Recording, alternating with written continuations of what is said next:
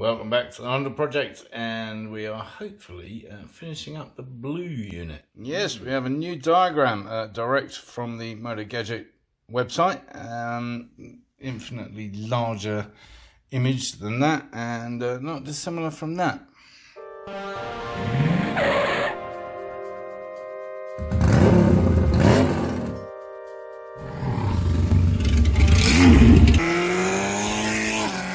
We're going to be hooking up the important stuff like the starter and the regulator and the coils and the ignition unit. What is the ignition unit? It's this thing over here with the coils, as opposed to that thing over there, which is the lock. So we've got our spark units on the left, which are kind of a early days ECU. We got our ignition coils on the right and going off to the plugs, and then in the middle we got a pulse generator, which I'm assuming is something like a flux capacitor, but I haven't found one. Meanwhile, the good news is I managed to get that into one of those smaller skeletal tubes. I'm going to try and route it through there if I can, and then obviously we'll have to sort out the other end. Oh, well and good. When's it going to start the damn thing? Well, be patient. 2 steps forward, 1 back. Unplugged everything again. Well, almost everything. To route the cable. Now we've got it in its sheath, so it comes through there. Goes over the top of the coils, through a nice little hole in the frame there. And then I'm not sure whether we're going over or under this. Depends where the tank sits. I'll have to get the tank off the shelf and check that. And then it'll come in here and join up again. Yep, that all fits lovely over the top, which is nice. And no other fouling, so we're good to go. So having established the routing, we can now probably trim those wires to a more appropriate length to fit in our blue unit. So here's the advantage of using a cheese grater for your electrical tray, because it's got lots of holes in it. So there's the 2 starter motor wires coming down to eventually meet the starter solenoid. Not quite brave enough to hook anything up yet. Its power cable itself, here now at the moment, will also go through the same hole to get power from the positive terminal over here. Not quite in focus. Oh, I know, progress is painfully slow, isn't it? At least it's entertaining though, right? Well, having hooked everything up again, I've just wasted an hour at least of my life because the brake light was permanently on. So I thought it was some of the wiring gone astray. So I rigged up some test stuff, and it was none of the above. It was actually the switch on the lever, because that little doofer, this isn't coming far enough back. So I've put some additional padding in there, as you can see, to hopefully put that switch off, but it kind of works. Whilst I like these levers, this one in particular is mucking me about a bit. And bearing in mind we've got no fluid in the system at the moment, that might push it out a little bit as well. So I think we've resolved that issue. Now to the serious part. But first, a little Dutch courage. Cheers. Actually, I think it's Californian, but who cares? How what's he doing? Well, I've been doing a little bit more research, and thanks to a message, cry for help, not mine, somebody else's who's doing the same thing on exactly the same model, I found a much better complete wiring diagram, which is amazing. I'll leave a link to it in the description. Thanks to Marshall. Yeah, brilliant. Anyway, and it made me rethink a lot of things, also watching another video on how to do this. So what's happening is, I think we're going to relocate all this cobblers, i.e. the rectifier regulator and the spark units. While it was a neat idea, we'll put them elsewhere. So this other guy had them kind of just randomly mounted on the frame next to each other, which is all well and good, but if we can, I'm going to tuck them in there, because I think that would be neater. but I'm not sure if I can.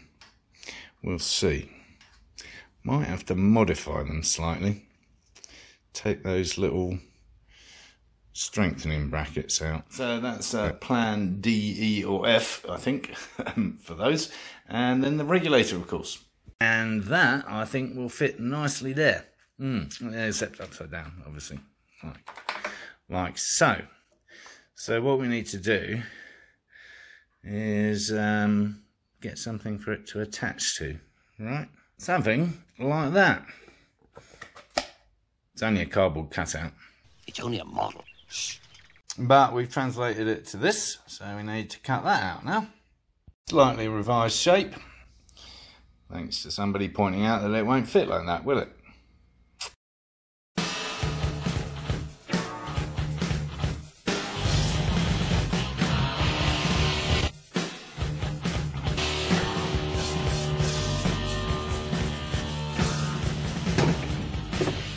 And there it is. Just need to secure it now.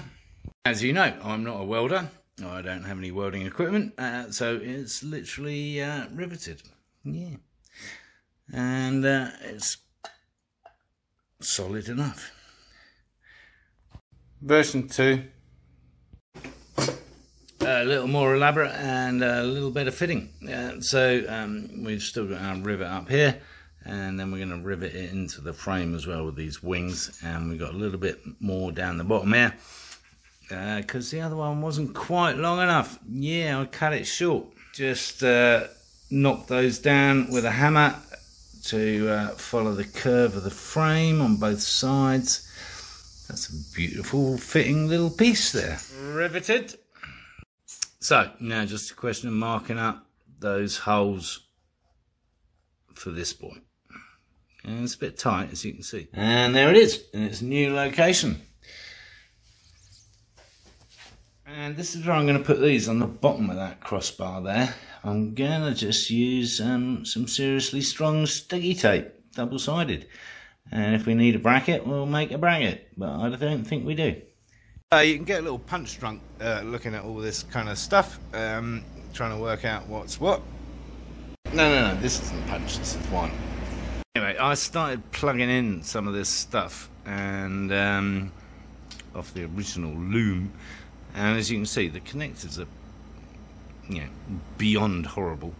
Some of them are okay, but then the wiring itself going into that looks a bit iffy and downright nasty. So yes, we're going to be veering off on another tangent because I've bought some of these, and we're going to be learning how to kind of fit them. There's lots of options out there. I chose these ones because I'm kind of familiar with them. They certainly use them on Ducati and MV, so yes, I'm very familiar with them. So we're going to get rid of all this nasty 40-year-old snot. And that got me thinking about other things, like Speedos. Yeah, this is the Kawasaki. The blue unit comes with a speed sensor that you can do, you can put on a normal kind of speedo. That's if I've still got it. It might be in there somewhere, or I've had a quick look, can't find it. Or we just go for a GPS unit again, because they're nice and simple and relatively cheap. I don't think I'm going for a Moto Gadget unit because they're not cheap. Let's get sticking. Again, cleaned all the surfaces with this first. See if it's still there later on in the day. I guess we'll find out next time. We'll also be looking at wiring up those new plugs, which will be exciting, interesting and probably frustrating. And talking of frustrating, we'll be carrying on with the Moto Gadget Blue unit. Yeah. So thanks as always for watching. I'm glad you tuned in. I hope I didn't disappoint you if you were hoping to see me finish the blue unit, but we will get to it, I promise. So if you haven't already, subscribe down here somewhere because you'll need that for the update. Yeah. If you thought the video was any good, give it a thumbs up. And of course, encourage others to watch my lunacy.